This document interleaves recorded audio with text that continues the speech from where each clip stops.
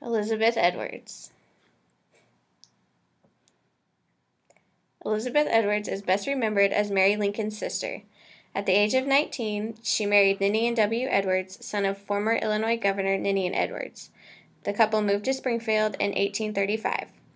Elizabeth soon set out about the business of bringing her younger sisters to Springfield and helping them find suitable husbands.